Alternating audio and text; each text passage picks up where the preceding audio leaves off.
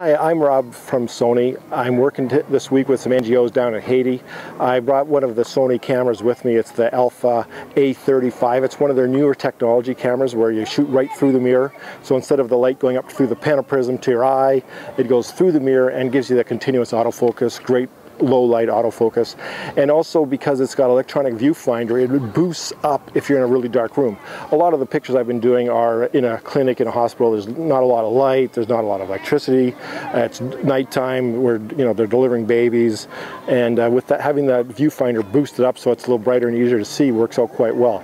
Overall, there's a lot to shoot here, a lot of opportunities for nice photographs, interesting photographs.